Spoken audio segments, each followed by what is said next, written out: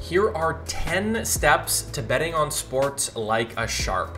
Welcome to Juice Bets. My name's Trevor. I've switched my sports betting strategy from casual betting on things emotionally to strictly mathematical, sharp, profitable processes, and it's completely exploded my profits. I made over $40,000 tracked on this picket in 2023. It was actually over $60,000 all in total, and it completely changed the way that I look at sports betting and my process. And so today I want to go through 10 steps that can change your way of betting on sports to become more profitable so you can actually make money betting on sports. Before we get into the video, make sure you do like and subscribe because it helps our channel grow. Let's do it. First things first, remove emotions when betting on sports. Obviously, if you're doing this for fun and you want to watch the game, I totally understand. You want to bet on the side to get a little action on it, make the game more interesting. That makes sense. But we're talking about how to actually bet like a sharp, right? How to make money and be profitable when you're betting on sports. If you have any emotion when you're betting on it, it completely skews the strategy, the process, and things that we'll get into in a little bit here, but you need to completely remove your emotions from it. Regardless, if you think somebody's gonna go over their total tonight because you like that player, you like their matchup, whatever it might be, that eye test that you give it, you need to remove that. Because that doesn't matter when you're selecting a bet because of the odds or because of the line or the discrepancy between different books. And again, we'll get into all this. But first things first, your emotions, your opinions need to go out the door. Second step is you need to understand why the actual odds of a bet are the most important part when you're betting on sports. No longer can you focus on the player or the team or the line. You're looking at the actual odds because that's what dictates if you're profitable or not. And that's because that's what's actually being paid to you. Now we're talking about money, we're talking about percentages, talking about math. This is where you can actually start betting like a sharp sports bettor and somebody who's profitable. Let me show you what I'm talking about. Okay, I'm sharing my screen on a software called OddsJam, and this kind of allows you to understand why the odds are so important. So for instance, on this play here on Scotty Barnes player blocks, if we were to take his, let's say we want to take his under, right? And we're looking at the odds and we see a bunch of different sports books offering different pricing, right? Because sports books don't price the same bet at the same odds. It's different across all platforms, right? So if we're looking at this and we want to take Scotty Barnes, if we were to bet him at plus 150, that would mean that we bet $100 and we win 150 if it wins. However, if we were to take this bet on Bet Rivers at plus 180, we would win an extra $30 if we were to bet 100, right? So that means we're winning an extra 30 on top of what we would have won if we would have taken it at plus 150. So you can see that this 10, 15, 20% increase in your payout, imagine that you're hitting your bets at a 60% clip or a 55% or 50%, right? In that range. Because at the end of the day, that's what most of us are going to hit our bets at. Where none of us are going to hit 90% of our bets, right? But if we can increase our payout by 15% on every single bet that we make, you can imagine how much more profitable you're going to be. Because if you're hitting 55% of your bets and you're taking the worst number on the board every time, well, you're not going to be profitable. You're just not going to make any money because you're not being paid out what you should be. However, if you learn to look at odds differently and you look at the odds as the most important part, that's when you can start making money because you can start looking for opportunities where, for instance, Bet Rivers is offering plus 180. Every other book is around, plus 150. If we look at this, if we look at another example down here, this Jaren Jackson play here, again, Bet Rivers is at plus 170. If we were to look at the sharpest sports books in the world where their odds are usually quite accurate to the actual percent chance for something to hit, like Pinnacle, right? Or DraftKings, well, Pinnacle's at 145. DraftKings is also at 145. 365 is at 150. But Bet Rivers is at 170. And if we take bets where we're being paid out way more than we should be every single day, that's when you have an edge. That's when you're acting like a sharp sports bettor who's actually profitable. So now that we're looking at the odds, right, and we can see that on OddsJam, a great platform, we can see all of these books, right? All these sports books are pricing things differently. And on some sports books, we're being paid more than on others, right? For this example, this is on Bet Rivers, we're getting a good number. But down here on this Scotty Barnes prop, on PointsBet, we're getting him at -110. But on all these other sharp sports books like DraftKings, he's at -130, right? So being able to shop around and get as many opportunities as possible is super critical to be a sharp sports bettor. So step number 3 is to get access to as many sports books as you can.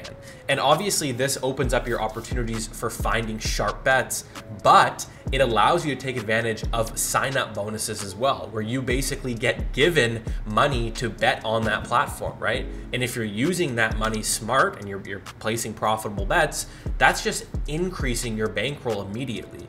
And this can really, I mean, honestly, at the end of the day, you can make a good $4,000, $5,000, $6,000 just from sign-up bonuses on all these books. So third step is get access to as many as you can. It depends on where you're located. We have a great sports betting guide. It's linked down below, and this will tell you, you can go in there in chapter 3, you can see, depending on the state that you're in, what books you have.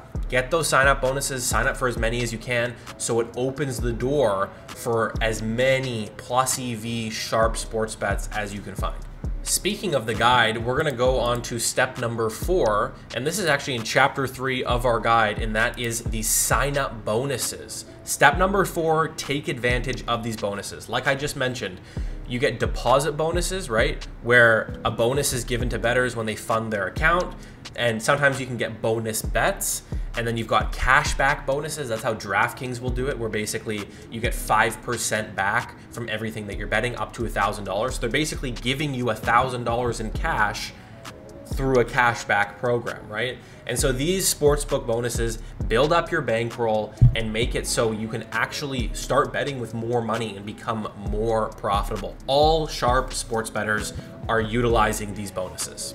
Step 5 is utilizing a proper bankroll management strategy. We have tons of videos on this channel that go into depth on this. I'll keep it simple here. Firstly, you need to make sure that you're depositing on a sportsbook money that you are comfortable with losing. Obviously, as a sharp sports bettor, you're not losing money. However, you can be losing in a week or a couple weeks on end, right? At the end of the day, you need to be comfortable with not touching that money for at least 6 months. Assume that it's an investment, right? And so that's the first thing. Only deposit what you're comfortable with losing, right? And then another one, avoid being overexposed to a specific player or a game, right? You don't want to put too much money on a specific game or a player in many different bets, because if that player gets injured, if something happens in the game that's, unforeseen and you would otherwise have lost 1 or 2 bets, now you're losing 4 or 5 or 6 or 7 bets. And so you don't necessarily want to do that. If you're going to increase the amount that you're betting on a game, do it on your bets, do it gradually, right?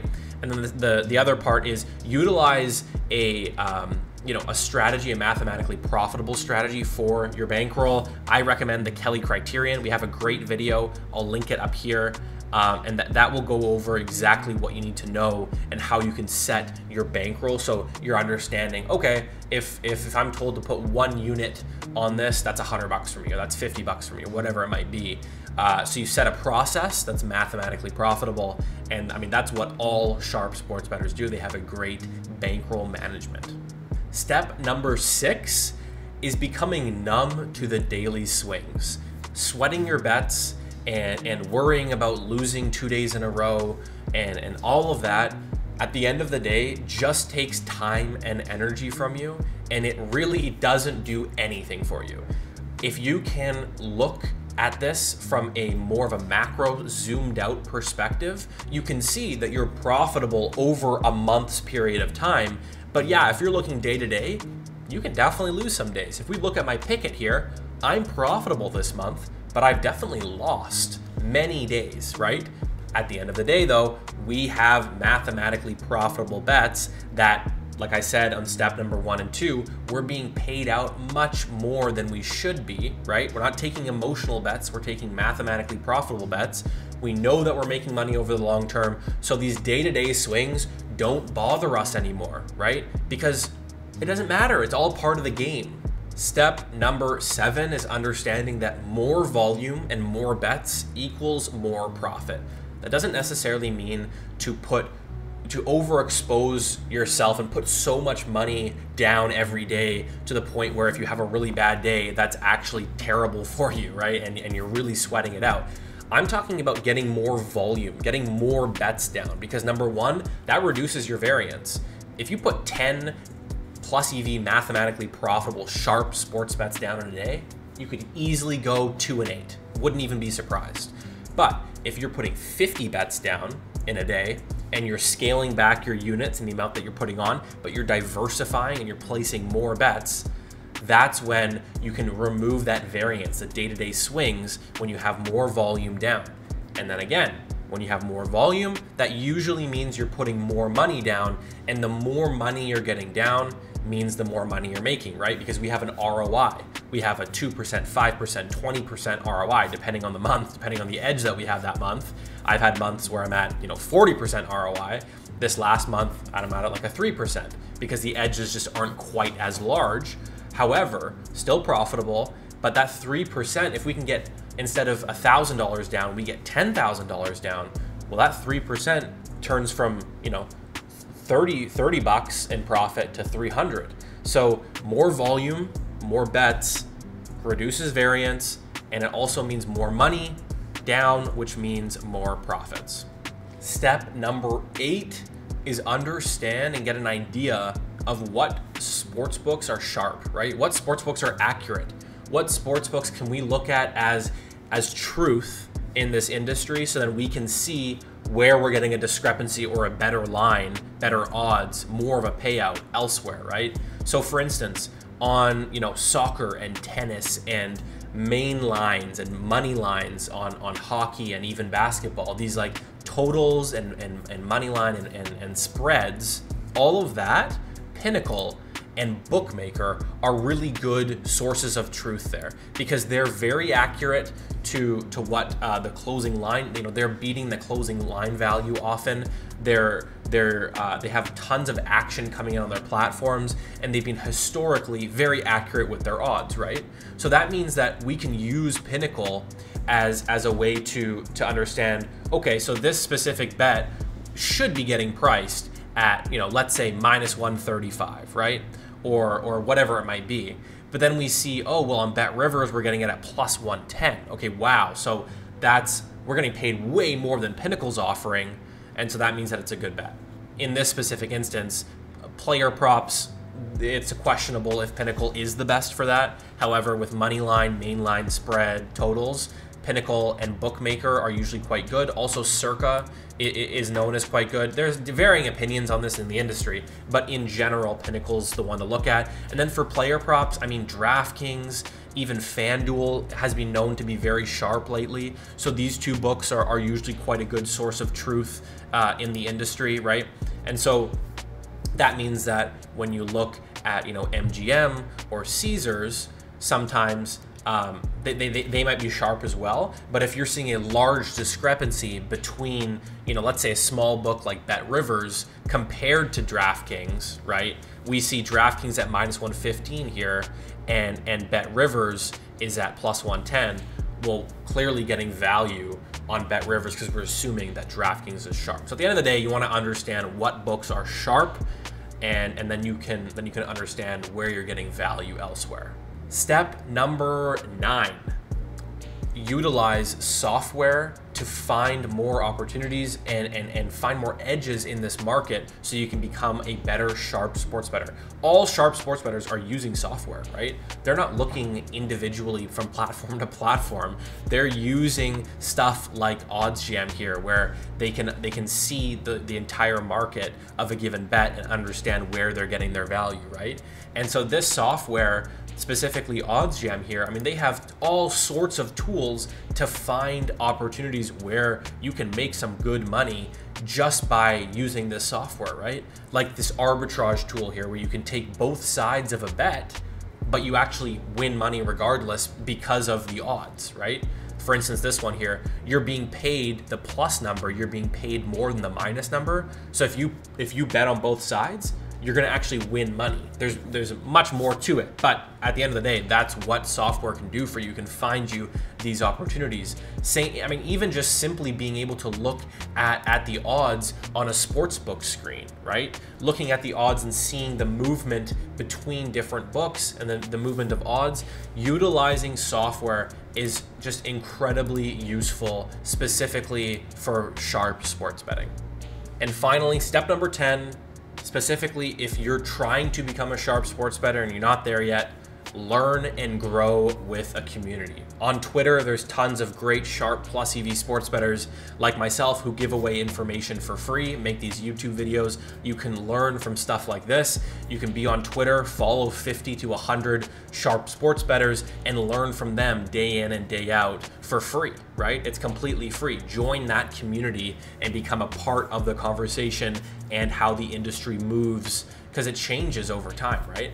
And then also, if you want to get access to, bets 24/7, every single day you're getting sent bets that are profitable, join these paid communities, these paid Discords. I have one myself called Juiced VIP, but there's tons out there. Do your research. There's tons of them that have free trials. I have a free trial for 3 days. This link down below. You can test it out, join the Discord, see what it's all about. There's tons of other ones as well. And yeah, understanding what other people are doing and becoming part of that is the best way to become a sharp sports bettor, because you learn as you go and you start making money betting on sports. All right, that was a long video. Hopefully you guys stuck all the way to the end and you got all 10 steps in. Let me know what you think down below. If you have any questions, feel free to let me know, and we'll see you guys tomorrow.